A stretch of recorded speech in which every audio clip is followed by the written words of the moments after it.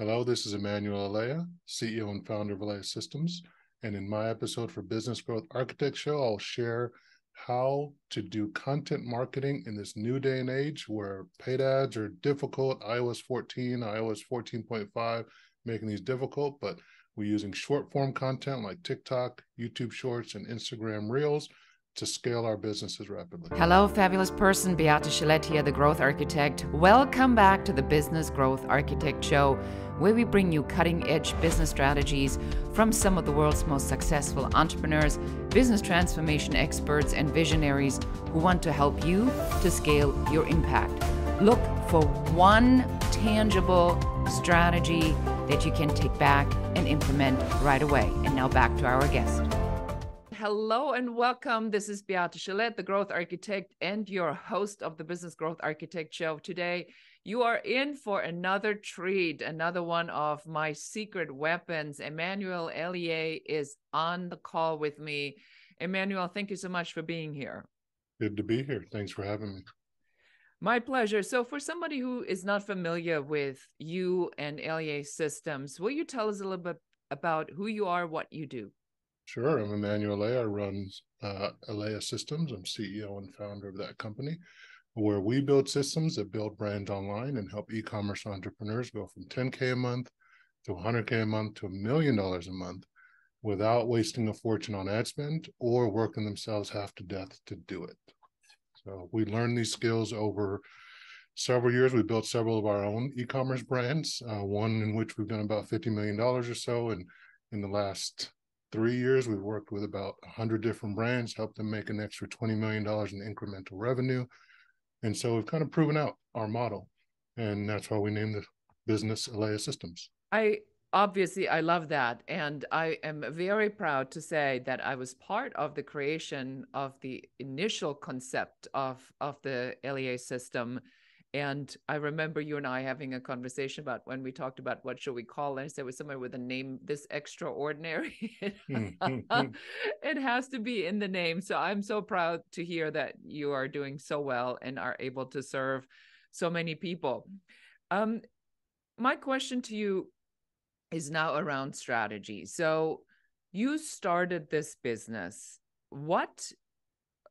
How does strategy play into how you build the business and how you service your clients?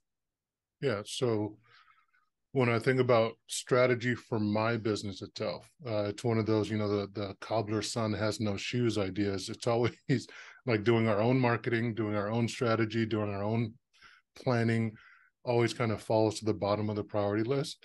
But I would tell you, having a mastermind, having, like you mentioned, the advice that you gave me when we first started is tremendous. That's the first thing, because I have a second set of eyes to help me look at, see further down the road than I can see. Because folks like yourself, you've been there, you've done that, right? I've had other mentors who also spoke into me. So little things like going away from project-based, like when I first started, it was all projects. And my mentor was like, why don't you charge monthly, do a monthly service, like just change it up. So little things like that, all of a sudden my cash flow was predictable. And I can get away from having to hunt for my next meal every single month once my last project ended, right? And moving into certain fields based on the demand that is in the marketplace. So even now we're pivoting into more content and creative. When we first started, I was an influencer marketing agency. Influencer marketing completely changed because influencer marketing, the influencers became less influential. So we had to move with the market from that to being an operations agency. And being an ops agency, I was selling vitamins instead of painkillers, right? And so people needed it, but they didn't necessarily want ops. So they would take all the savings that we would make them on their operations and give it to the marketers who would run ads at a break-even ROAS. And I was like, well, if you're going to break even on that, I could do that. You don't need to hire those guys. Just let us try. So we pivoted into that. And then now what we're seeing is we're pivoting into content when it comes to email, ads, website optimization, social media, out-of-home marketing. All of it needs creative and content. And every single client we have needs it. So it's kind of like the market is moving that way, especially with iOS 14, iOS 14.5. It's getting harder and harder to run ads. So what we can do is we can help them become more prolific on social media. I feel like a lot of people are moving back towards social media, organic SEO, those type of channels. So that's where we're pushing. So in terms of strategy, it's where's the market at? What are the problems that people are trying to solve? And let's position ourselves to be there to provide a solution for them. I like what you said, and I'm going to break this down a little bit further for our listeners. So part of what I've always admired about the work that you do is that you see that that the market is always changing. So it's not like a static market. And I think that's really important for everyone to really hear, because especially in the e-commerce or in internet marketing, in really any business right now, what we've learned throughout the pandemic and afterward, and now as we are in this inflation recession environment, is that the flexibility to see market conditions is really critical to react to it. So a personal question, how come this doesn't scare you? Because most people are afraid to make changes and they try to hold on to the Titanic until it sinks. How can you stay fluid with the decision-making in an ever-changing environment, whereas others can't? What is it? Yeah, I think it does help. I used to be in the military, so adapt and overcome was one of the big types of things. And one of the things that was always drilled into us is that, it's going to be difficult, right? Embrace the suck, right? Was one of the mantras. Like, it's going to suck, it's going to change, it's going to be difficult.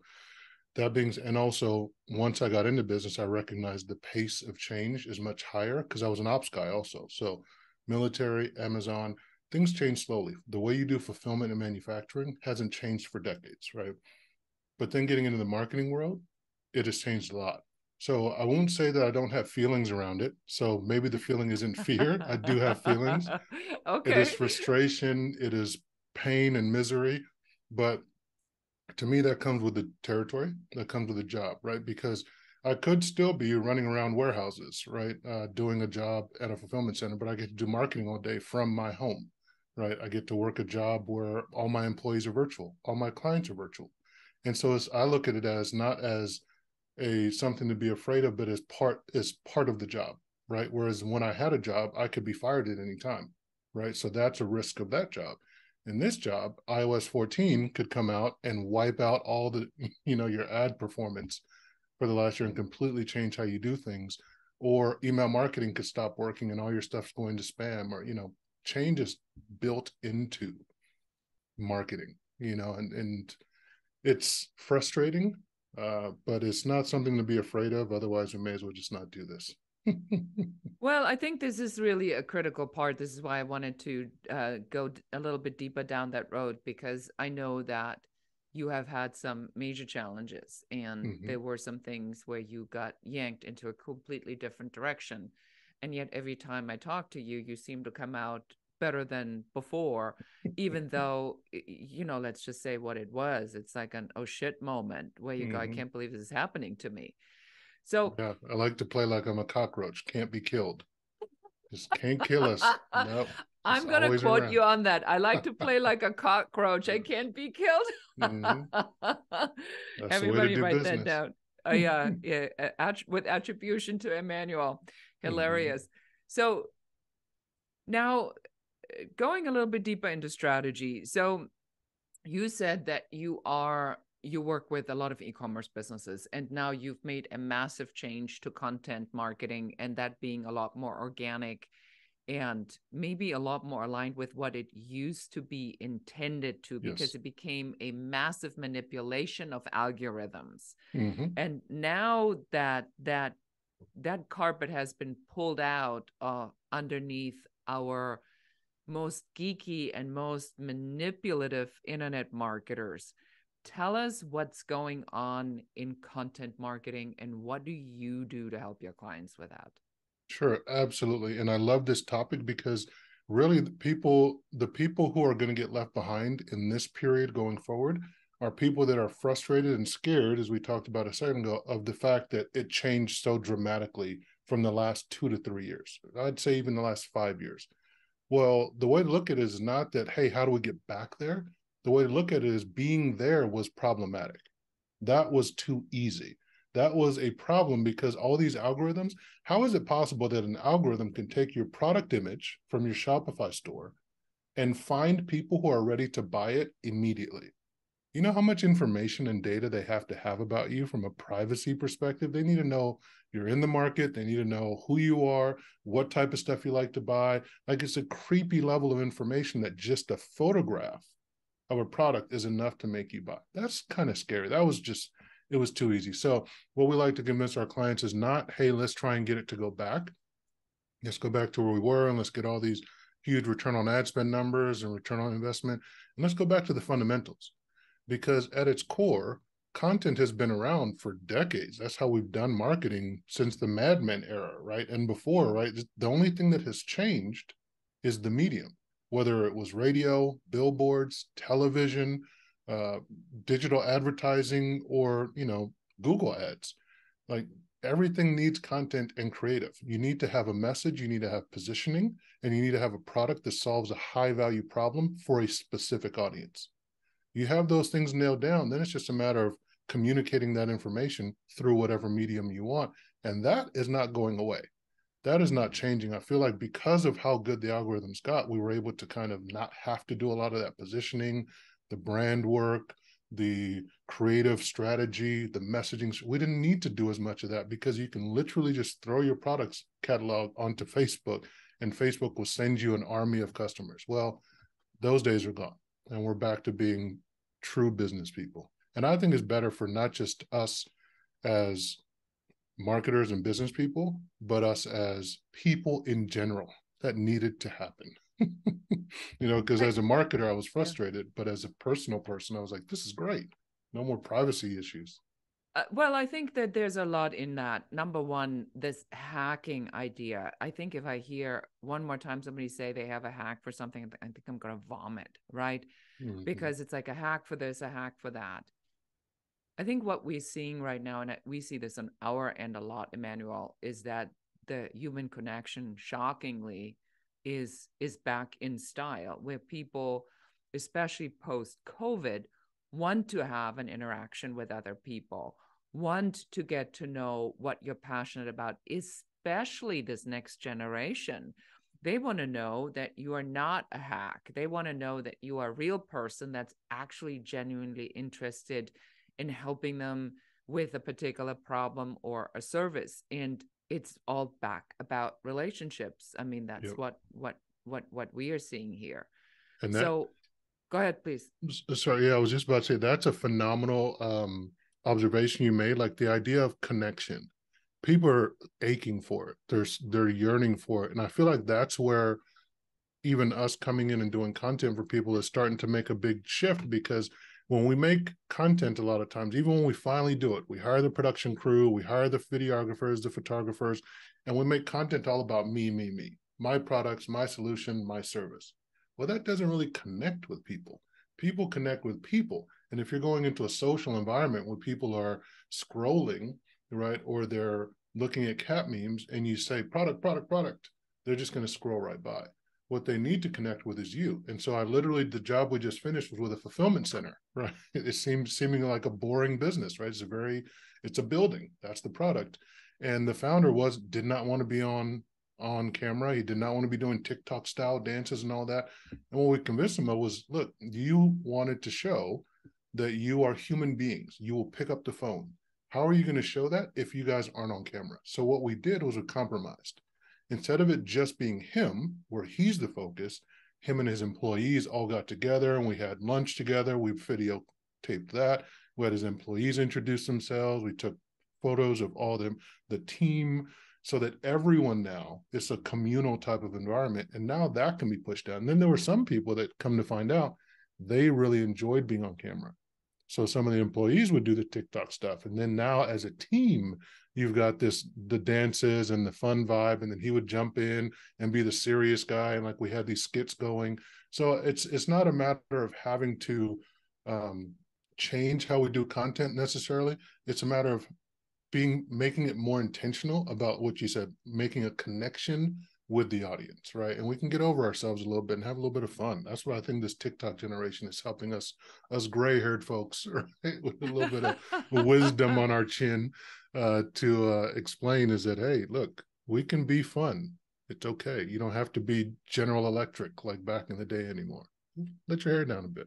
Well, I don't think that that works anymore anyway. I think that a lot of people kind of really want to know what you're made out of. And we had, this year, a very serious branding conversation with a team where we ourselves had to go in and say, well, as a woman over 50, I can't really pretend like I'm the next hot young thing with the next big idea, because I mean, I'm past that.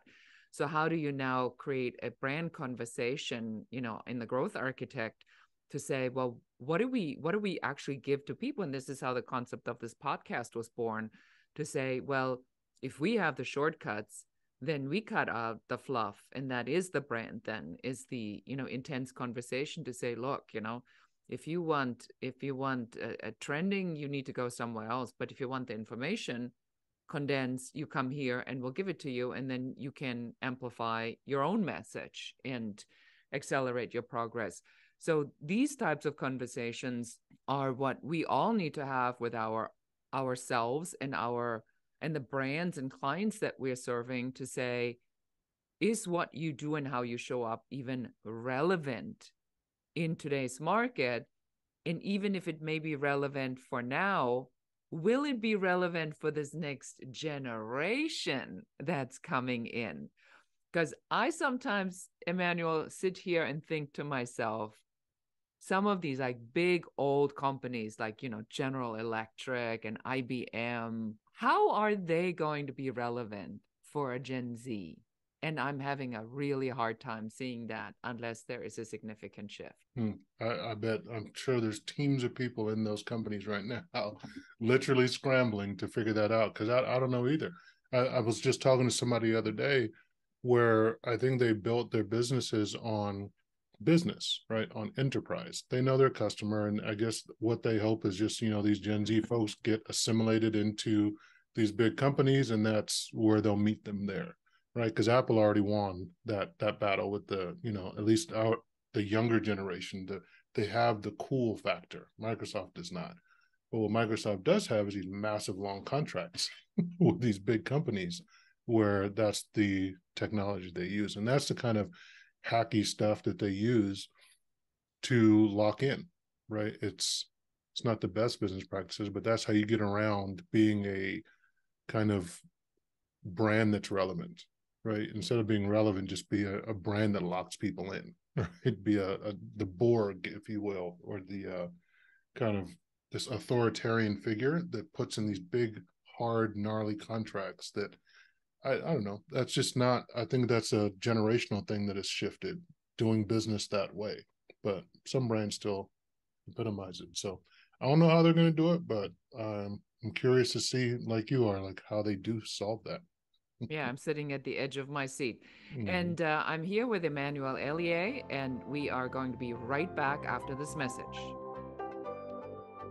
Thank you so much for listening to the show. This is Beate, the growth architect. I'm so excited that you're here. Thank you so much for your time. Have you ever wondered why your business is not growing as quickly as you would like it to be? Well, you may have a business growth blocker. And if you'd like to find out what that business growth blocker is, go and take our brand new quiz at growthblockerquiz.com. And in only a few minutes, you're not just going to find out what that blocker is, but also what to do about it. Again, go to growthblockerquiz.com. And now back to the show. And welcome back. This is Beate in a conversation with Emmanuel about marketing, content marketing, and what is relevant right now as you're building e-commerce business and you want to make more sales. Emmanuel, my next question for you is, what's a favorite strategy of yours that you want to share with our audience? Sure. And this is strategy versus tactic too. So this will be a little bit kind of gnarly to unpack, but hang out with me here, because I promise it'll be good. But okay. really, it's the intersection of two big things, right? The shift away from advertising being too easy, right? And the algorithms not working as well. However, those social media platforms still require content. That is one thing that they have always wanted, is really good content that gets people to stay on the platform. So you combine that with the second major shift that has come about, which is short form content. This is TikTok, which TikTok has driven the way with this. And now IG Reels, YouTube Shorts, Facebook Shorts, they're all trying to catch up to TikTok. If you pair those two things together, you end up with this strategy where for most brands, if they simply started a TikTok and just started posting content once a day, they'll eventually find in 30 days or so, and you can supercharge this by posting 3 times a day, which I tried for a while and it actually worked. You'll find 1 or 2 that do really well within that first 30 days. And then just keep doing more of the ones that worked. Now, once you have that content that works really well on TikTok, it's going to work well everywhere else. Punch it on YouTube Shorts, IG Reels, everywhere else. Now, here's the actual secret sauce where the strategy is, because even with that, that's still organic. You're going to be looking at me like, oh, I've only got 100 followers on TikTok. I've only got, I had a couple go 1,000 views, 5,000 views, but that's not much reach. Now, here's the key to it, is now you take that same creative and use that as your ads. Because what we've just shortcutted is that time, people are always saying, if you're going to run ads, you got to be willing to burn $10,000 cash to test. You got to be, well, no, you don't have to burn $10,000 cash, because now you have creative that the platforms, it works on the platforms. So it cuts your cost of creative testing almost to nothing, to where your ads start to perform right away from the moment that you launch them. So then that's how you get your scale, because now instead of getting 1,000 views on the video, you can get 100,000 views on a video in a day or two, because now you're running them as ads. And guess what? You know that this is a high performing ad that got you leads, it drove sales. Even though they were small, they drove more leads and sales than the other post did. So it's a higher likelihood that as an ad, it's going to perform very, very well. Okay, so let me make sure I got this right and I can recap this properly. Sure. So you're saying that this short form content, as we now know, is all the rage, right? So nobody really knows that. I mean, I certainly struggle with keeping things to 60 seconds. I don't know what that is, but I'll learn. So short form content, which was driven by TikTok. Now I'm going to take that and I'm going to detach myself from the notion that I'm going to have to be TikTok famous immediately, but I'm using it as a testing platform. And I'm going to put up enough content to see which of my content performs better. Now, I will say this, though. I like watching cat videos. And I like watching cute dogs doing funny things and frogs trying to eat ducks and things like that, because that, is very funny. But that's not going to drive my business.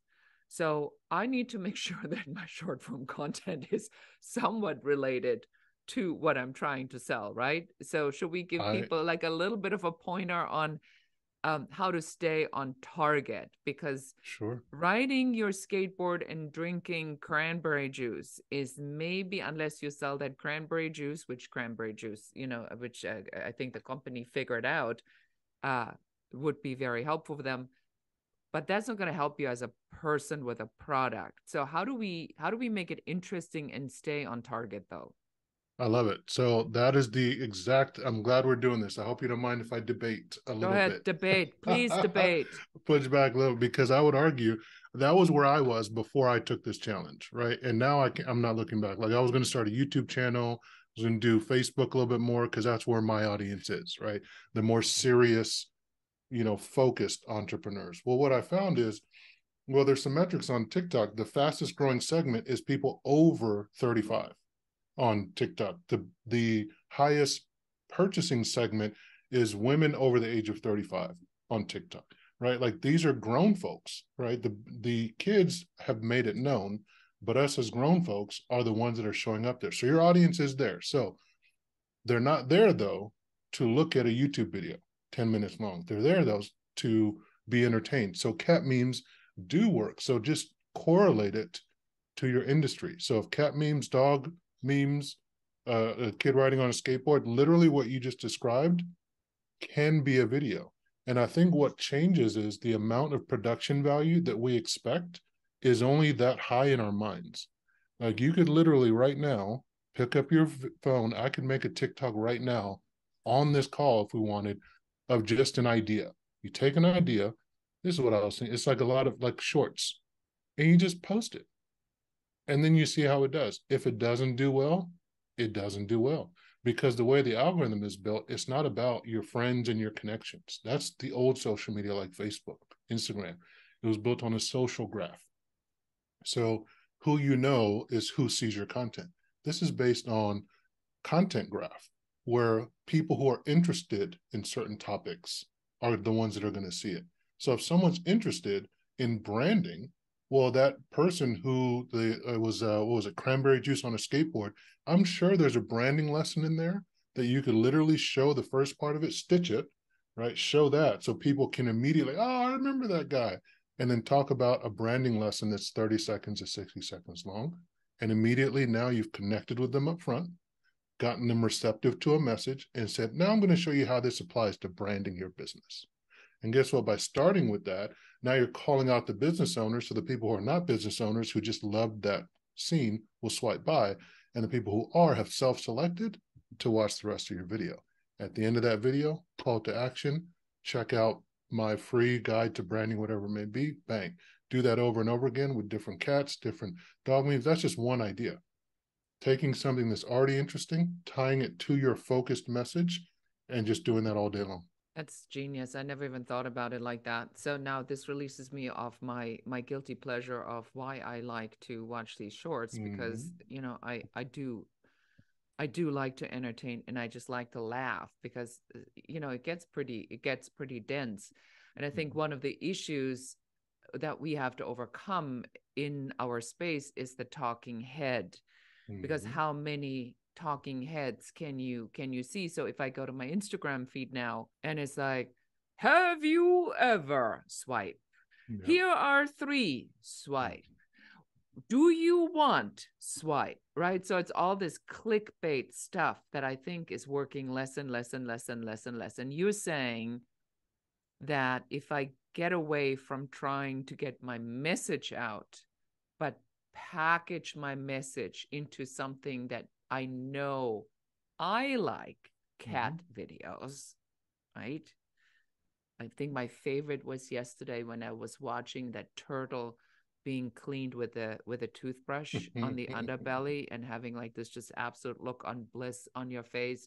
How can I take something like this and then make that relevant for my brand and say, here's why this works? And so I get the eyes, the eyeballs on the content. I get my message out, but I'm giving an entertaining value. Is this the concept? Am I getting this right?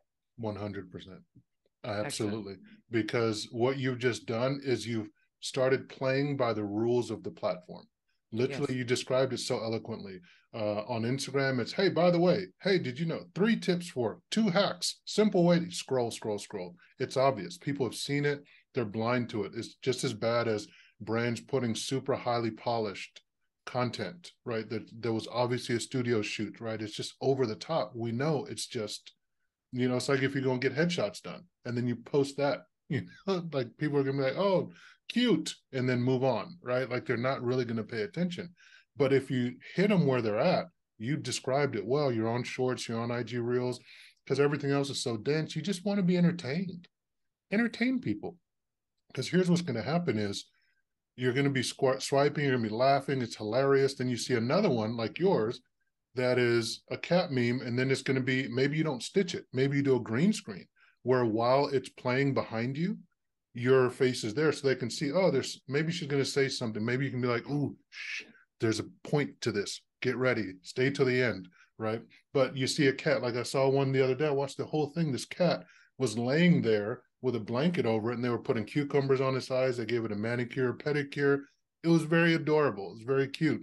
You could take something like that in this scenario and talk about how it relates to your industry or to growth architecting, right? And then the key is, this is the key where I think a lot of people go wrong, is they try to convert people right away. Like, how is this going to lead to sales? It does not. I will tell you right now, it does not lead to sales. What it leads to is awareness. You want to segment people who are watching you from your audience. So ideally, at most, you either want to get them to follow or to download some kind of a lead magnet or something like that. Just self-select out to get them off of that platform, because they're in engagement mode. They're in entertainment mode. You don't want them in entertainment mode. You want them in focused, serious mode. That's just a different platform. And that probably is the key there, is the difference, is stick with the entertainment on the platform. All right. So you absolutely nailed it. Make it funny, make it interesting, and make the bar very low. I just want people to follow me and then to subscribe to my platforms. I can sell to them later. I can talk to them about in-depth stuff later. But here, I just want to find people who are entertained by similar things that I'm entertained by, and then hit them with a couple nuggets here and there while of teaching while I'm going through in this entertaining environment. It's almost like thinking about it as like if you had a workshop at your offices versus if you went to a dinner party at a comedy club. Are you going to be standing there trying to give 7 reasons why? Right? Like, that's what people do on social media, and that's not the way to do it. You tell some jokes, you have a good time, have some drinks, enjoy. That's how you do it on short form content. Yeah, so I guess the audiogram for this video and podcast interview is then going to be that segment where you say, I think of myself as a cockroach that can't be killed. That probably will get some attention because it is an unusual thing to say, and to me, very entertaining and funny. So this was really amazing from looking at this from the perspective of that even a serious brand like mine, where it's about building businesses, growth architecture, that we can have fun. And if we take things that people are entertained with and repurposing this into something that, people just enjoy. But I like what you said. It is about the break in the moment, because we are so intense 24/7, and we have to be now so productive at every minute of the day, and everything we've been shoved in our throats is like, make sure your calendar is perfectly mapped out. Every minute of your day is productive. How to get more done in a shorter amount of time. And I think our brains are about to explode because it's so much cramped in right now that we are gravitating toward these more entertainment-based social media channels, because it makes us kind of just have a moment of lightness. And if we remember that, and then, to your point, provide that relief of this intense focus and pressure we are under, then we get the eyeballs and the conversion with a longer term plan. Do you see that it takes longer to convert people to buy?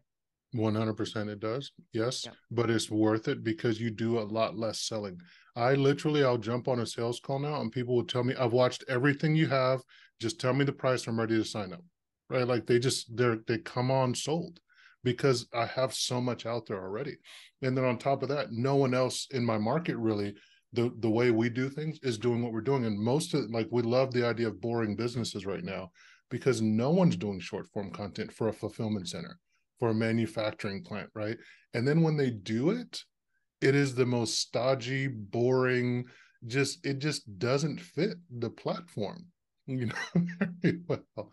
So you can immediately stand out if you just play by the platform's rules, whether this is IG, right? Imagine going on the IG and not having good looking content, right? Like it just stands out, right? Or having on YouTube, having square videos. Like it just doesn't fit. You wouldn't do that. You'd have a horizontal video. It fit. So that's what you do with short form content. You make it short and interesting.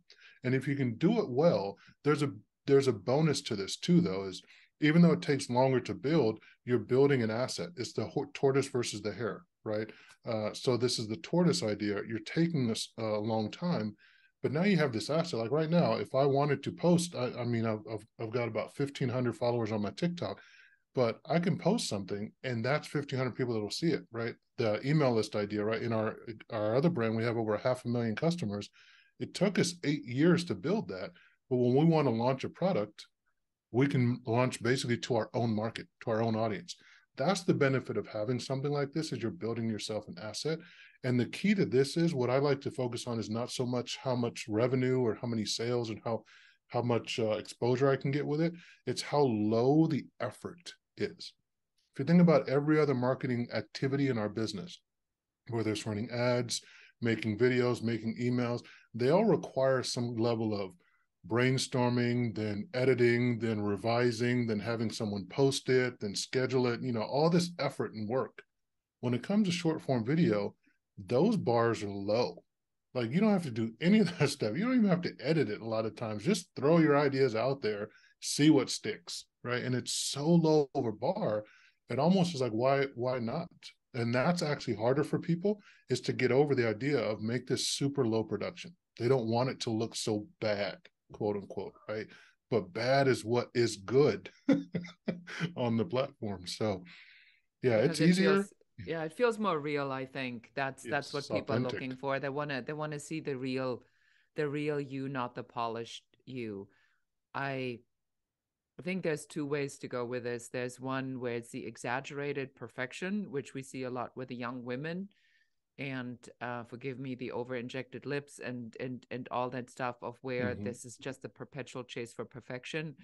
And I think then there is the honesty of saying, look, here's where we are at. This is what it really looks like.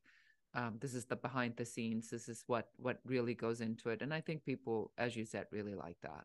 Yeah. So, And there's such a push for it. There's even platforms now, and TikTok has absorbed one of them, where there's 4 little icons at the bottom of the social media screen. And, one of them is create. So those icons are really important. One of them is this thing they're testing called Now, where literally just, you go in there and you take a picture and it takes a picture of your front camera and back camera, to go away from the highly produced, like, it's just real. People are just looking for something that's real. So I agree with what you're saying there. And you know what? That's probably a really good thing. So for somebody who's listened to this and said, my God, I need to know this man, where can I find out more about you? Where do we send them? What do you have for our audience? eleyasystems.com. That is my website. We are there. You can submit a contact. If you want to reach out to me directly, that goes straight to my email, not a customer service email, not to anyone else. Obviously, you can email me directly, Emmanuel at eleyasystems.com. That's 2 M's. My TikTok, I'm big on TikTok there. I like putting out TikToks there. That's fun for me. And then obviously LinkedIn. LinkedIn is the other place where I'm really active. So LinkedIn, TikTok, and my website. Excellent. So there you have it, everyone. Emmanuel Eleyae from Eleyae Systems here on the call with me today, talking about short form content, about how marketing is changing. And if you want to know more about him, please look him up. Emmanuel, it's been amazing to have you on the show. Thank you so much for being here. Thank you. It's good to be here. Thank you for having me. And that's it for today. Until next time, and goodbye. And that's it for us today. Thank you for listening and watching the Business Growth Architect Show. I enjoyed having you here. And for accountability, just take one of the strategies that you have heard, one thing that you can implement in your business immediately. Please leave comments. Don't forget to like and share this show. And if you have any questions about business, please put them in the comments. We are here for you. We're here to support you and help you to grow, build, and scale your own business. For more advice, please check out our website in the show notes below. Thank you again. This is Beate Chelette, the Growth Architect, and goodbye.